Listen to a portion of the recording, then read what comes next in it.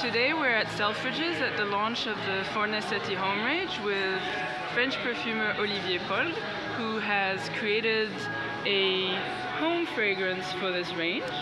So hello Olivier. Hello. Can you tell us a bit more about the fragrance you created for Fornasetti?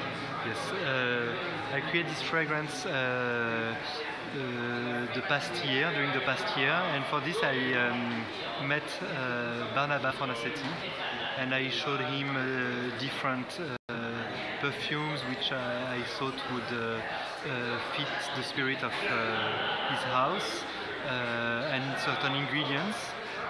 When I met him, I saw that he wanted to have really ingredients that reflect the surrounding of his house. For example, that's why I used a lot of cedar wood, which reminds a little bit the wooden work they do on their cabinets, furniture. Certain herbs like thyme, lavender. I used some orris, incense, birch tar, labdanum. We even did certain tries that didn't made it to the fragrance because it was not burning very well, like a flower that he has in his garden called tagette. And that's how we came up with this fragrance that we called among us the Auto, because it was the 8th direction I worked on.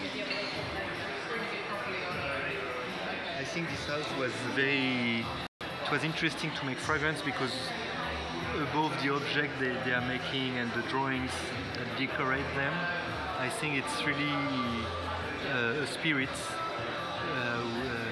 of humor and poetry, which I think is very important. And what about you? What is the scent of home for you? This one? Thank you very much.